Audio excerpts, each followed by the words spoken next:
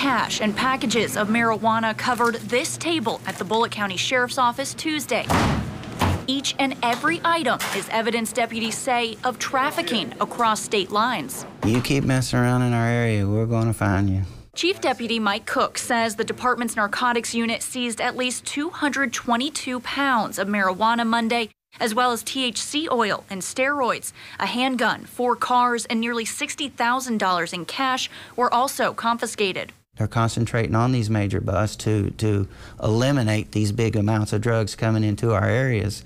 And along with the major drug bust comes a lot of money. Money Mike Cook says officers can use to continue investigating cases like this one. This is kind of a big thing when you're talking about 2 or 3 states, you know. Cook says a tip from the Nebraska State Patrol alerted Bullitt County officials to the drug trafficking operation. No arrests have been made yet, but locally investigators intend to seek 7 indictments.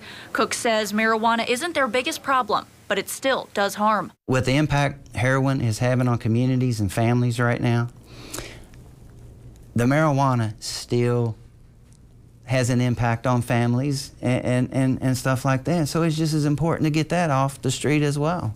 This is still an ongoing investigation, and I'm told there could be more indictments coming than just the 7 that are already planned. In Bullitt County, I'm Morgan Lentis, WLKY News. Right now, investigators will not say where the drugs were coming from or where they were headed. Louisville Police and the Jefferson County Sheriff's Office also aided in this bust.